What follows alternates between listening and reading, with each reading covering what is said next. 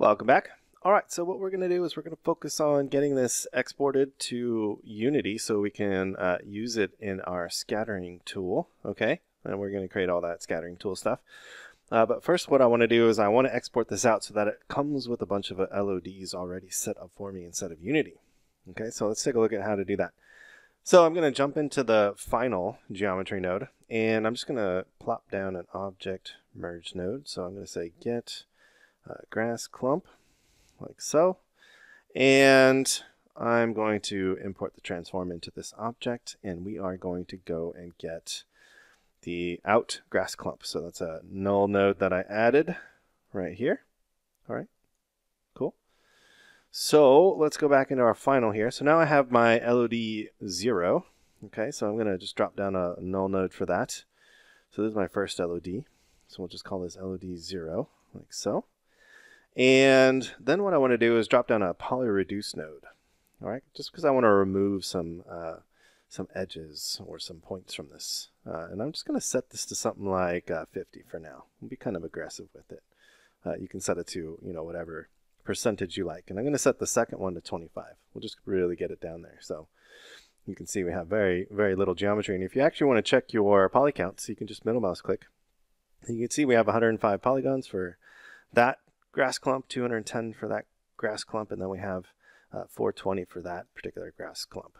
All right, so with that, all I need to do now is just do an alt click and drag to copy my null node there, and you can see it names it appropriately for me, which is awesome.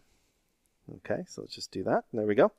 So now we've got our final network output. After all that, we just boiled it down to 3 null nodes, like so.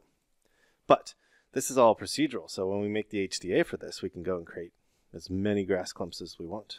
Okay, so now I want to export this. All right, so let's talk about exporting this stuff.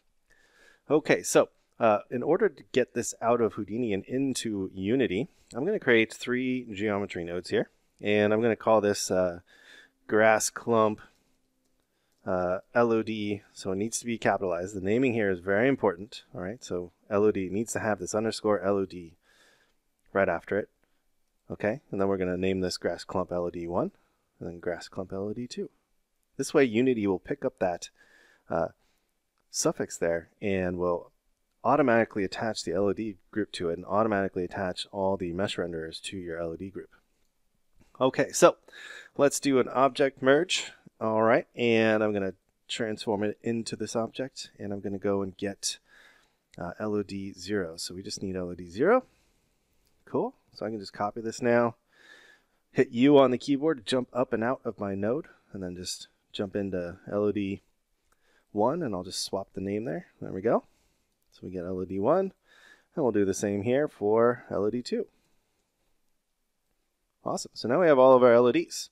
All right, and keep in mind, we're at the OBJ level, so we're at the top root. This is going to become our HDA, and I just created a couple of lights here, and that was done through the shelf up here. So I just created a skylight.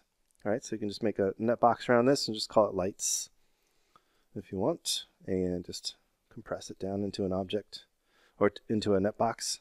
There we go. Okay, so yeah, so this is going to become an HDA. All right, and so at this top root level, we'll basically be able to create, as many variations of grass clumps as we see fit, and they'll just get passed into these nodes here. And so what we want to do is we want to bundle this up into a subnet. So to do that, I'm going to select them all and hit Shift-C on the keyboard.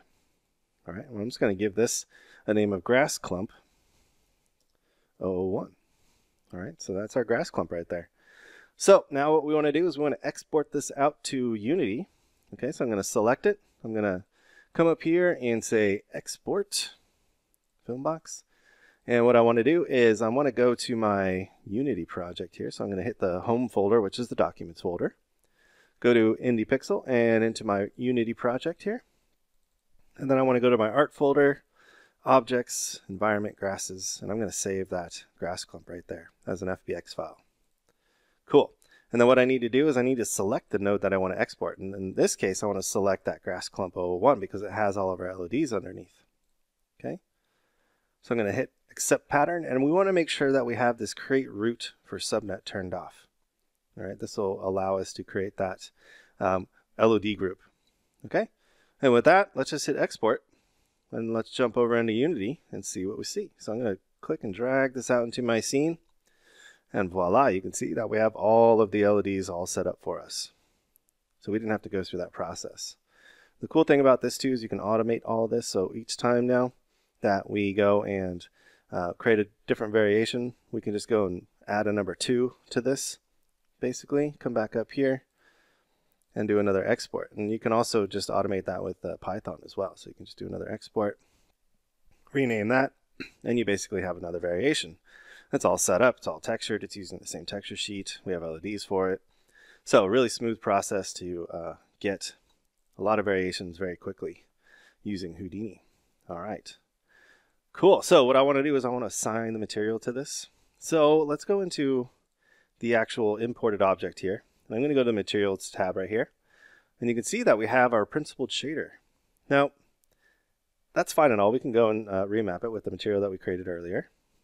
All right, so I can click and drag this there, hit apply, and you can see now we have our grass texture. Well, you know, just being organized and clean, I'm actually going to rename this. So let's do that. So I'm going to rename that here.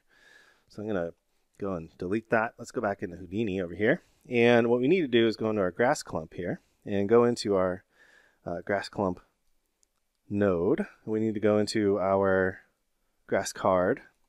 Then we need to dive into the shop net, into our mat net, and we just need to rename this. So this is going to be called our grass clump mat, like so. Cool. So now it'll export out of unit or Houdini appropriately. Come with a better name than just Principled Shader 1. All right, just makes it more professional. Okay, so now all I need to do is just select that node and go and hit export, and everything's fine. So I'm going to hit export again. We'll come into Unity over here. And now if we take a look at our materials, let me actually delete that there. And it looks like I didn't get any of the meshes, which is odd. And that is because, there we go, grass clump 1. I accidentally named it incorrectly, so there we go. So now we're all set up. Hit export. Let's go back to Unity.